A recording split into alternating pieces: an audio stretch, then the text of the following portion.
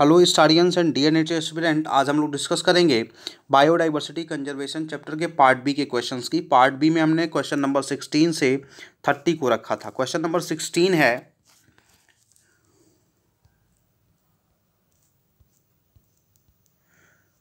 Which of the following statement regarding biodiversity hot spot are incorrect. Incorrect statement देखना है biodiversity hot spot के regarding. High endemism, बेटा ये character सही है।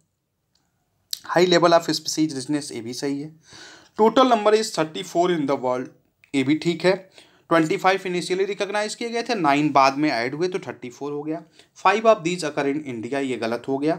3 of these occur in India होता तो सही होता। हाई एलियन स्पीसीज इन्वेजन, ये गलत है।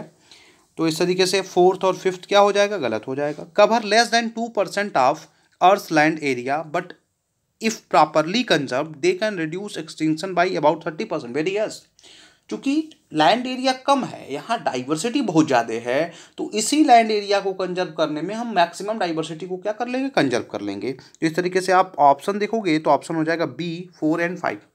Which of the following is not the objective of convention of biodiversity. बेटा कन्वेंशन ऑफ बायोडाइवर्सिटी के ऑब्जेक्टिव की बात करते हैं तो कंजर्वेशन ऑफ बायोडाइवर्सिटी ये था, सस्टेनेबल यूज ऑफ बायोडाइवर्सिटी ये भी था, fair and equitable sharing of benefits arising out of genetic resources ये भी था।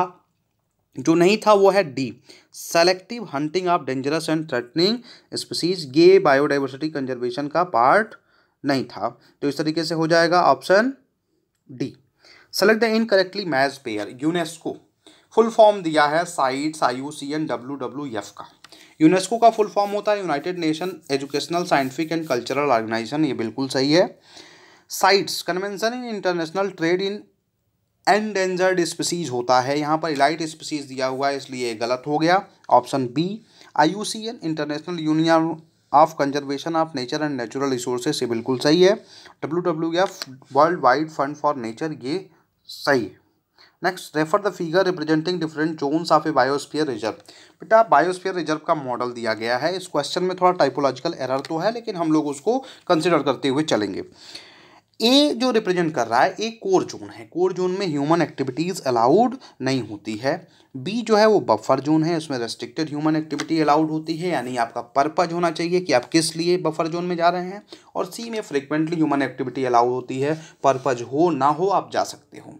और सी के बाहर जो था वो था रिस्टोरेशन जोन, जिसमें डिफॉरेस्टेड लैंड का रिफॉरेस्टेशन किया जाता है। इस तरीके से आप देखेंगे तो क्वेश्चन, अब जो पहला स्टेटमेंट दे रखा है इसने, choose the correct answer as per statement given below, ये क्वेश्चन का पार्ट है, ये स्टेटमेंट नहीं है। हम 2 को 1 मानेंगे, 3 को 2 मानेंगे और 4 को 3 मानेंगे।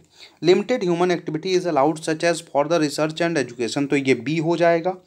तो फर्स्ट का बी केवल बी वाले ऑप्शन में दिया गया है। And active cooperation occur between reserve management and local people for activities like cropping and settlement, ये सी हो जाएगा। तो 2 का सी। और no human activity is allowed, ए हो जाएगा। तो करेक्ट ऑप्शन हो जाएगा इसमें B. Next, cryo preservation is the preservation of germ plasm at very low temperature of around. बेटा क्रायो प्रिजर्वेशन में लिक्विड नाइट्रोजन की प्रेजेंस होती है। लिक्विड नाइट्रोजन -196 डिग्री सेल्सियस तक टेम्परेचर को मेंटेन करता है, जिस पर हम प्रिजर्व करते हैं reproductive cells like sperm, embryos, ovum etcetera etcetera को।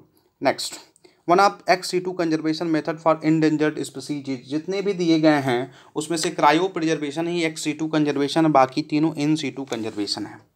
Given pie diagram represent the proportionate number of species of major taxa of plants, select the incorrect statement regarding A and B। बेटा A और B की बात करो तो B angiosperm है और A fungi है, ऐसा हम NCERT में दिए हुए पाई चार्ट के बेस पर बोल रहे हैं। अब ए की बात करें, A represent the A chlorophyllous heterotrophic eukaryotic organism with chitinous cell wall, तो ये फंजाई का करेक्टर है, तो ये सही है। ये ऑप्शन में नहीं, ऑप्शन मैच करने में नहीं होगा। B represent the member of kingdom Monera, ये गलत हो गया, तो सेकंड वाला ऑप्शन बनाएगा। बी रिप्रेजेंट दो seed plants in which seeds are enclose inside the fruit, angiosperm है, तो ये ऑप्शन नहीं बनाएगा। A and B represent gymnosperm and angiosperm respectively, ये ऑप्शन बनाएगा। तो 2 एंड 4 करेक्ट ऑप्शन हो जाएगा B. What is common to the following plants. बेटा निफेंथीस, साइलोटम और रॉल्फिया एंड कार्निटम, ये जितने भी प्लांट दिए गए इस क्वेश्चन में, ये सब के सब प्रोन टू ओवर एक्सप्लॉइटेशन है। क्यों? क्योंकि इनके पास स्पेसिफिक कैरेक्टर होता है, ये सब के सब मेडिसिनल प्लांट है और मेडिसिनल प्रॉपर्टीज़ की वजह से इन्हें ओवर एक्सप्लॉइट किया जा रहा है। नेक्स्ट क्वेश्चन हो जाएगा नेक्स्ट क्वेश्चन है which of the following statement is correct.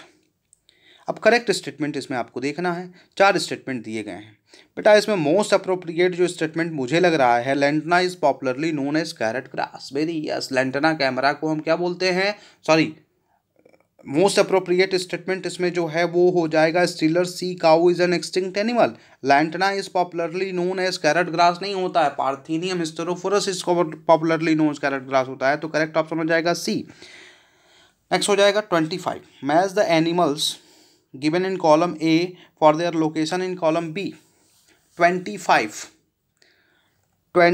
में देखोगे तो डोडो बेटा मॉरिशस में पाया जाता है, क्वग्गा ये अफ्रीका का है, थैलेसीन ये ऑस्ट्रेलिया का है, स्टीलर सी काऊ रसिया का है। तो इस तरीके से करेक्ट ऑप्शन हो जाएगा बी, और ये इन्फॉर्मेशन एनसीईआरटी की इन्फॉर्मेशन है, ये आपको याद होनी चाहिए। नेक्स्ट है among the ecosystem mentioned below where can one find maximum biodiversity. Mangrove, desert, coral reefs होता है, एल्पाइन मीडोज। बेटा जितने भी यहाँ पर इकोसिस्टम दिए गए हैं उसमें कोरल रीफ की डाइवर्सिटी सबसे ज़्यादा है, तो करेक्ट ऑप्शन हो जाएगा सी। The active chemical drug reserpine is obtain from, बेटा रेसरपाइन ऑब्टेन किया जाता है फ्रॉम राउल्फिया सर्पेंटिना, करेक्ट ऑप्शन हो जाएगा B. Which of the following group exhibit more species diversity. बेटा स्पीसीज डाइवर्सिटी यहाँ पर जितने भी ग्रुप दिए गए हैं सबसे ज़्यादा है फंजाई का, यदि एंजियोस्पर्म होता तो वो नंबर 1 पे होता है। प्लांट किंगडम में बात करें तो नंबर 1 पे है एंजियोस्पर्म, नंबर 2 पे है फंजाई, नंबर 3 पे है एल्गी, फिर बारी आती है टेरिडोफाइट की, फिर बारी आती है ब्रायोफाइट की, फिर बारी आती है जिम्नोस्पर्म की, और सबसे कम पे हैं जो है lichens. Next 29, the historic convention on biological diversity held in Rio de Janeiro in 1992 is known as, बेटा अर्थ समिट कहा गया था उसे, क्या बोले थे हम, अर्थ summit, correct option is B. Next 30, what is common to technique 1 in vitro fertilisation, 2 cryo preservation and 3 tissue culture. बेटा ये जो तीनों टेक्निक हैं ये सब के सब ex-situ कंजर्वेशन मेथड में अप्लाई किए जाते हैं, तो all are in situ conservation method गलत हो गया, all are ex-situ conservation method ये सही है, तो 30 का हो जाएगा बी।